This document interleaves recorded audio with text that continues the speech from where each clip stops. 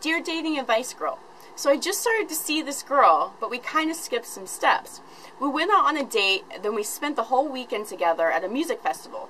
We ended up hooking up every night. Now we talk periodically throughout the day, every day, but she always seems busy or never picks up the phone, and I almost had to ask to phone first.